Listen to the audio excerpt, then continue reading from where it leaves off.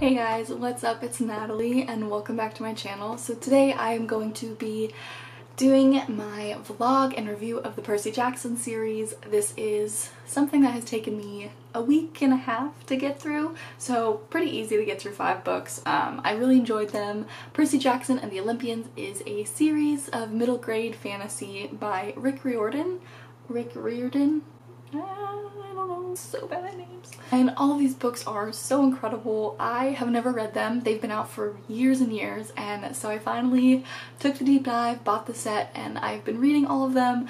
I love them so much. I think they are so sweet, they are so interesting. All of the characters are, you grow to love them so much. And so like a series like Harry Potter, you really get to see Percy, Annabeth, and all of his friends grow up and develop as young adults as they go from 12 years old to, I believe, 16, 17. So I think it is a really incredible series and I really enjoy all of the books.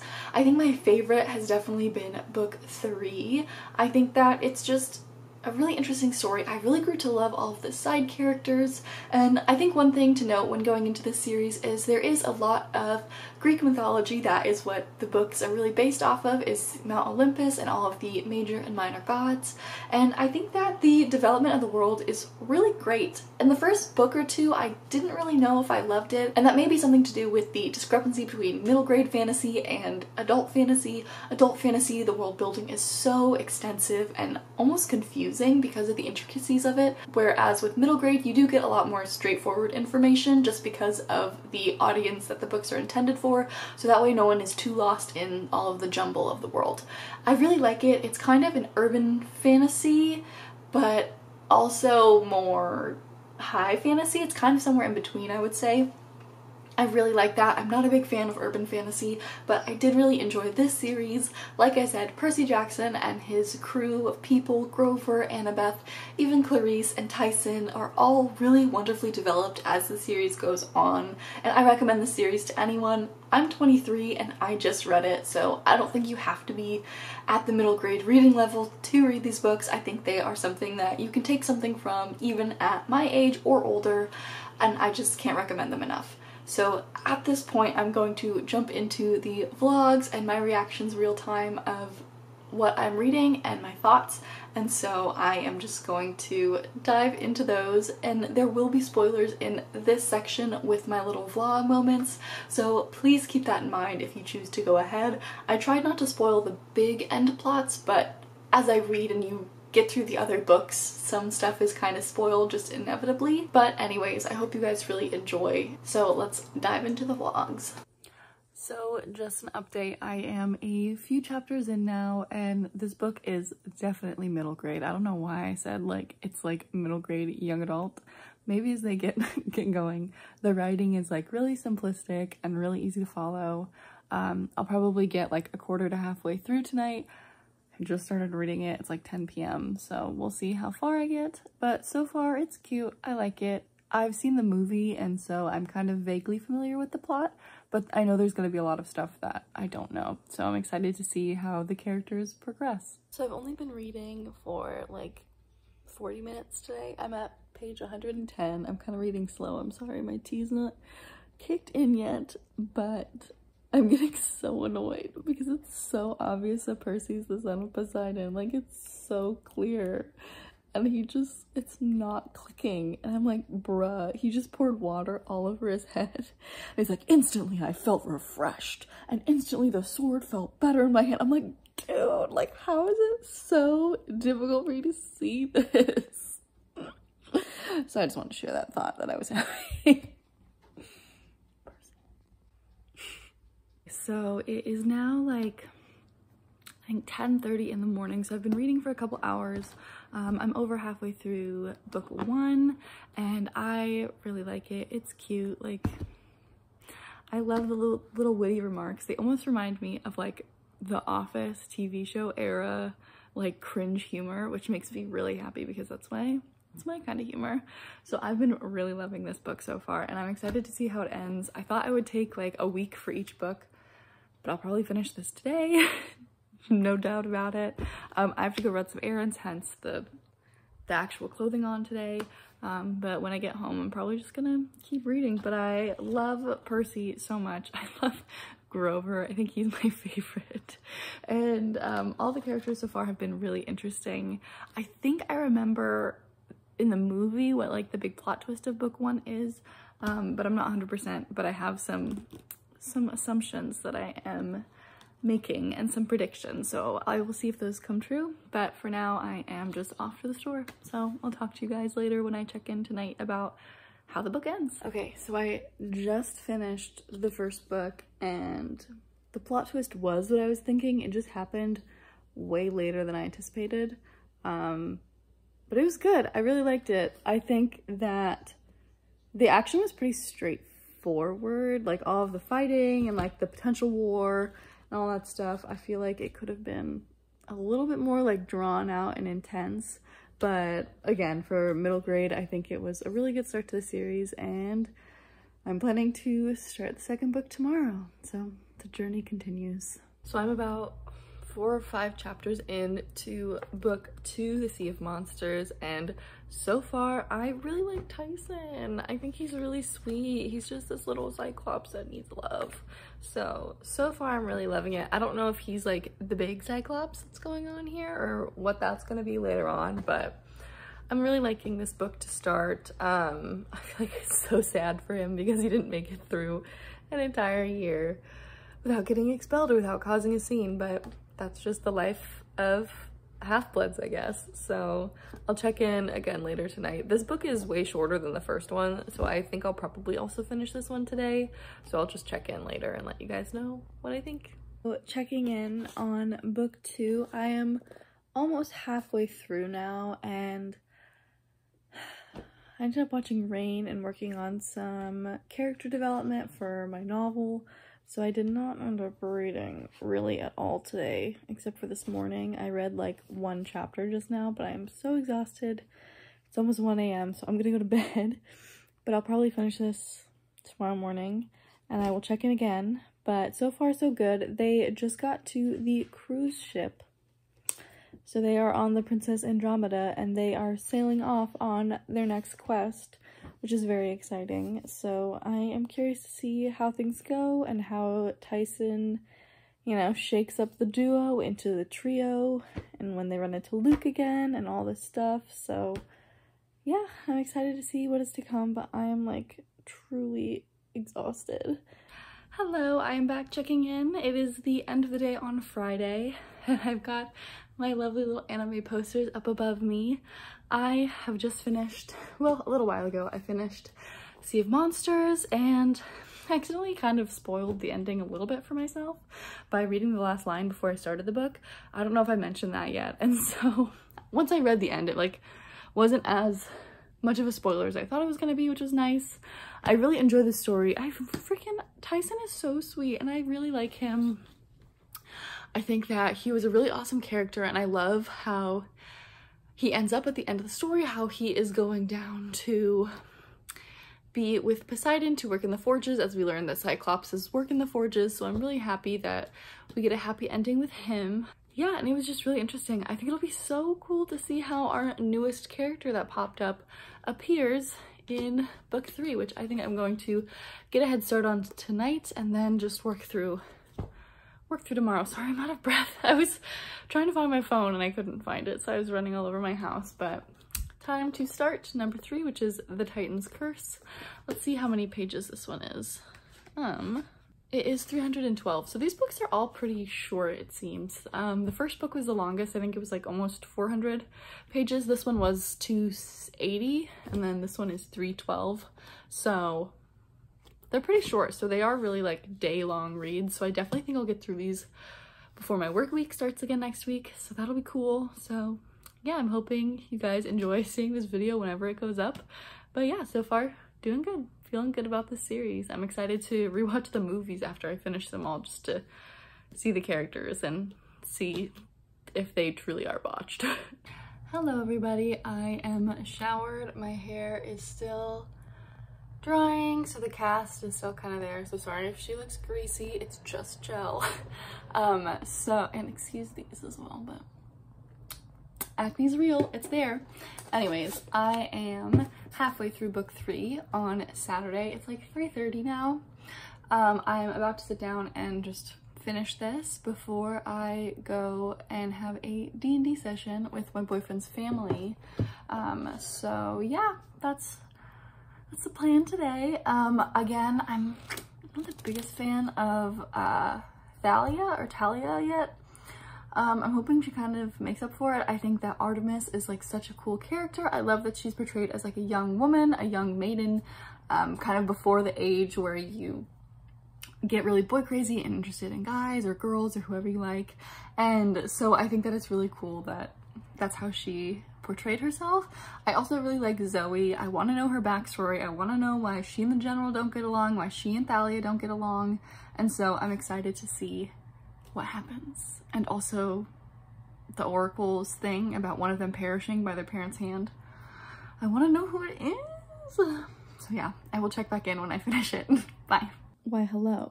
Checking in again. I don't know what time it is. It's probably like 7 p.m. I just finished book 3 after taking like a nice 2-hour nap, and I changed my mind. I like Talia. I'm gonna call her Talia. I thought she was great. I liked Zoe. I loved learning more about her family and her past. Percy just kind of develops further. It ends on a positive note. All of the twists and turns in this book I was not expecting. I did not see coming. I loved the prophecy and how it was foretold and how it came to be throughout the story. Seeing all of the gods together at the very end was very interesting. How they talk about there being like a council meeting and things like that. Bessie, so cute. I'm like trying to imagine what he looks like. But yeah, this is definitely, in my opinion, the best book so far. I think I'm gonna give this one probably 4.5 out of 5 stars compared to the other two, which were like solid 4s. So yeah, on to book 4. Hi loves, excuse my ridiculously insane hair today. I brushed through it and this is what you get. I am reading, I'm like almost 100 pages into book 4. I took like a 4.5-hour nap today, so I did not do like any reading. I just read for like an hour this afternoon before I passed out till 7:30 p.m. So it's like 11 now, so I think I'm gonna read for a little bit. I'm waiting for my partner to get home, and then I think once he's home I'm just gonna pass out and then read more tomorrow. I think that's the plan. So yeah, I'm excited to get through this book. I think I'm getting a little not restless, just a little, I think, run down with the series, just because literally all I've been doing is reading this series, and like I've been working this weekend, so I've had a couple days off, so I'm just reading, and they're good. I think I just want something like a little more like but we'll get there after this book. I mean, so far it's so good. The Battle of the Labyrinth, I've heard, has been one of the most liked books in the series, I believe, and so that'll be cool to get further into. So let's carry on reading, shall we? Oh, I wanted to check in before I freaking finish book 4 because I'm literally about to. Well, I've got like 70 pages left, but so I'm at the point where Luke got the string, Quintus is Daedalus, excuse me, Mrs. O'Leary came to save the day, and I'm really excited. I want to know what happened to Grover and what happened to Tyson. I've been thinking about those two, and I want to know what happened. And Nico, such a badass.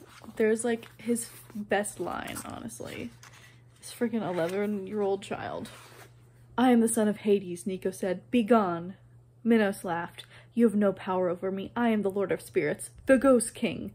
No, Nico drew his sword. I am. Oh, this child. I literally read this line and I was just like, oh, my son. I think seeing his growth just from after his sister and him were found to now, like, he's really grown thick skin. He's maturing a lot for his very young age, and even seeing the dynamic between like Rachel, Annabeth, and Percy is really interesting. How Rachel got kind of thrown into the mix here, and I'm really glad her character had like a true purpose. That's one thing that I really like, is that the characters that we kind of meet offhandedly in like the book previous become so critical to like the next book in this series, which I really enjoy. I appreciate that these side characters aren't just like thrown in just because and then they're forgotten by the end of the book. All of the side characters so far have wrapped up really nicely, whereas some of them, you know, have died. There have even been mentions of them, like when Zoe died and she became the Huntress constellation, and then the constellation was mentioned in book 4 after she had died in book 3, and like all this stuff. I really like that there's like little moments where you see all the strings come together, and so I'm really excited to literally finish this right now, and so I will make another video in like probably 30 minutes when I finish. So freaking Briars, oh my gosh, he came to save the day, and so did Night Dallas. I'm so happy. Literally shed a tear. I don't know if you can see, you probably can't see it to like the people that died, but war be like that. Wow, sorry guys, I'm just having an emotional night with this book. Like the very end, he smiled, and at that moment, just being in the kitchen with him was the best birthday present I ever got. Freaking cheesy Percy Jackson, oh my god. Ugh. I love these books, I'm sucked in. I'm sucked in. Literally 2 seconds ago, I just finished book 4. Really good. I would say it's probably on par with book 3. I'd say the first half of it was a little slow, but I did really enjoy it, of course, as it went on. I loved all of the monsters and creatures we got to meet. Mrs. O'Leary and Briars, I think is what I've been calling him, the 100-armed man, and like, oh, so freaking cool. And I think that learning more about Nico, and Nico so quickly coming into his powers from Hades is like a little frightening. Granted, Percy also came into his powers really quickly, so I'm wondering if that like immediate natural instinct and natural skill comes from being a half-blood of the big 3, or if that's just something that automatically comes naturally, because of course Clarice has skill, of course Luke has skill, of course, you know, Annabeth has skill, but I feel like their skills are more mental or physical, but they're skills that are like very well developed and studied and researched, while I feel like Percy and then even Talia and Nico's skills are a lot more organic and just like right from the beginning very intense. And overall I really enjoyed this. I really enjoyed the labyrinth, the twists and the turns. I have to say the battle scene at this book towards the end, when the army fighting for the Titans invades the camp, that is one of the best battle scenes I've ever read. I feel like it was so vivid. We saw little chunks of different situations happening all at once.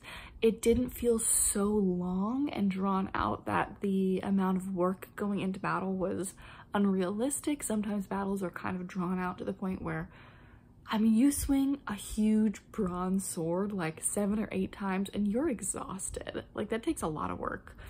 And so I appreciate that it was giving us kind of snippets of different situations going on in the battle to keep, you know, the excitement and the tension, but it wasn't like just focused on Percy, just focused on Annabeth, just focused on this person or that person. I like that there was enough variety to where you could see how quickly people could take out opponents and how quickly they could fall, how quickly people could get injured, and they were just out, they were no longer able to fight. And I think that that was very honest and a very realistic portrayal, which I really enjoyed. I think that Nico coming by at the end, getting a little blue birthday cake, not blueberry, just the blue birthday cake, was really sweet.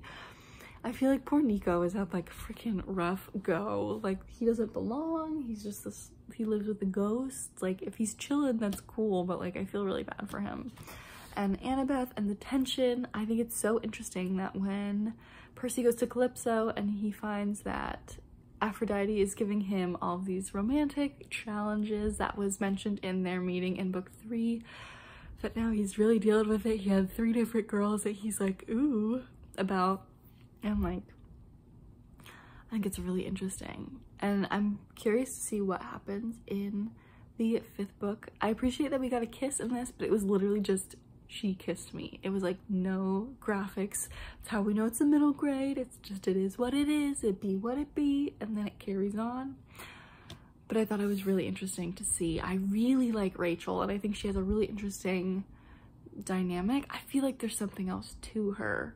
Like there's something that's missing, and I want to know what it is. And I know I'm gonna start the 5th book like right now. It's only, I think, like 10 p.m. so I can get through a couple of chapters. But yeah, I think these are like videos are gonna get a little bit more in depth as I go, because I think I'm just starting to get like more invested. I think it took till like book 3 for me to really get invested in these characters. Like I said, I think the story is kind of slow in the first 2 books. Not slow, but just with middle grade, I feel like the world building isn't as confusing and all-encompassing as with young adult or adult fantasy, so that you kind of get the gist of everything pretty quickly, so you don't take the time to really like absorb and, you know, attach yourself to the characters in the same way as you would in, well, young adult or adult fantasy. But I feel like now that I'm a few books in, I've had the time to invest and understand these characters and their growth. I am invested and I really like them, and so I'm really stoked to start on The Last Olympian. I hope I get some reading done because I'm sleepy. So yeah, this is where I end this. But book 4, I would say also 4.5 stars. Very good. Hello, so I am like 100 pages in to the last book, The Last Olympian, book 5, and so far so good. Very sad about Beckendorf dying right after he got the girl. Like, Nico and Percy are currently with his father-in-law and his mom, and they are or stepfather, I'm sorry, and they just got the mom's blessing for whatever they have to do. They're about to go into the underworld through the dwarf Orpheus, and I want to know what this like big crazy thing is that Luke apparently already did that will make him ready to fight, I guess. So far the book started off okay. I mean, it started off with like a big love triangle with like Rachel and Annabeth and him, and like obviously he likes Annabeth, and he just like enjoys being around Rachel, and so, but I think he knows Rachel is valuable, so he doesn't want to like push her away, and I think he's curious about her, but I don't think it's like a romantic curiosity. And so I'm doing this constantly. But yeah, so far those are my feelings, and like I said, I'm about 100 pages in. Probably gonna try and get halfway done and then go to sleep. I'm back to work tomorrow, so I have to kind of balance the reading and the work life, but it's a very short shift. It should be fine, and I'll probably read this in the morning for a bit before work, and then like as soon as I get off. So that is currently my plan. Very excited about it. So on to more reading. So I am at like page 150, 140, 141, and so he literally just became like invincible in the River Styx. Like, okay. Also like destroyed all of Hades' men. I'm now more curious about Nico's backstory and why Nico is like the strongest half-blood, except for Percy now, because Percy was just on the River Styx and is invincible like Achilles. Nico is literally the most intense, strongest, most powerful, most naturally capable half-blood besides him. Why, oh why, would you ever tell him to just stay in the underworld? I get like wanting Hades to maybe turn sides or convince him, but I don't know what's gonna happen. So I feel like having him fight for your cause would be a good idea. I get his uncertainty, but I think that was a bad move. I am like 2/3 of the way done now, and admire my bar cart, yes. And my flowers. Anyways, I am 2/3 of the way done with book 5 right now, and so Percy just saw the dream about what happens to May Castellan, who is Luke's mother, as well as what happened to Luke as a child when he was traveling with Annabeth and Talia, and it makes a lot more sense and I'm understanding what's going on. I want to know if Luke understands everything that happened or if maybe Kronos twisted his head to make him think one way or another. I thought Prometheus coming in was a very interesting, very good touch, and how he was trying to sway Percy's opinion. And so right now they're just setting up for the big battle at nighttime, and I'm sure this will kind of bleed through till the end of the book, so I will give my updates then. But so far I am really liking this book a lot too. It may also end up being like a 4.5 star by the time I'm done, but of course that depends on the ending, so I will let you guys know what I think when we get there. Hello people, I just thought I would update. I'm on my way to my dad's house to have dinner with him and my sister, but I have like 50 pages left. The war has been brewing. Oh my god, freaking... I knew Selena was the spy. I kind of like knew it. I didn't get why she was still helping after Charlie died, but it kind of made sense. If like Luke was threatening her and stuff, but like all the things that are being revealed about the backstories, I'm like so happy we're getting this information, period, because I think it really helps tie, of course, everything together. But I'm also really glad we're getting this information in the 5th and final book, because I think if we had known all of this from the get-go, we like, I don't know, I feel like the suspense wouldn't have been as intense. All of the like stuff we now know, how they've evolved as people, wouldn't make as much sense. Or I feel like we would have already kind of collected that information and kind of expected it. And so I really like that this is where we're getting presented this information. But it is dangerous for me to do this while on the freeway. So I am gonna say bye, but I will respond later tonight when I have finished the book. Okay. It's done. I have a lot of feelings. I kept making these like, oh my gosh sounds while my boyfriend and I were watching TV, and he kept looking over at me like I was crazy. But it's okay. Like I said, I have a lot of feelings. So, Luke is the hero. Luke literally stabs himself in his own Achilles heel, which ends up being Annabeth, which is a really good twist, which I can believe like I could have seen coming, but I did not, and I'm very excited about it. For some reason I really thought it was going to be Nico, so very happy with that and the way everything was executed. Again, I think the battle scenes were really well written. I feel like Rick does a really good job at just depicting things in a realistic way, showing the exhaustion. I think it was a little less believable now just because there were like hundreds and hundreds and hundreds and hundreds of like evil demons and creatures, and there were only a couple dozen of the demigod fighters. But other than that, I really enjoyed all of the war scenes and the battles. I think that, of course, in the end with Annabeth, everything that happens between them is very sweet, and again, it just kind of checks that box. I did not see Rachel becoming the Oracle of Delphi. I thought it maybe a little bit in the beginning of everything, in like the middle of the book, I would say, when I was probably 2/3 of the way there. I could see it happening when we hear the story about Luke's mom, but I think that Rachel becoming this makes a lot of sense. Again, it ties up kind of loose ends with her character, and I just really overall loved it. I'm really curious to see how the new prophecy comes to be. I don't know if that's what the next series that he wrote was about, or if that is what it entails or what, but I'm really excited. I think all of the rewards and the praise that they received from the gods were awesome. I love that they're making all of these temples and shrines to the lesser gods. I think that was really important and really significant. And again, it literally just tied like everything together so well. I don't really like the typical like wrapped it up in a bow nicely, like perfect ending where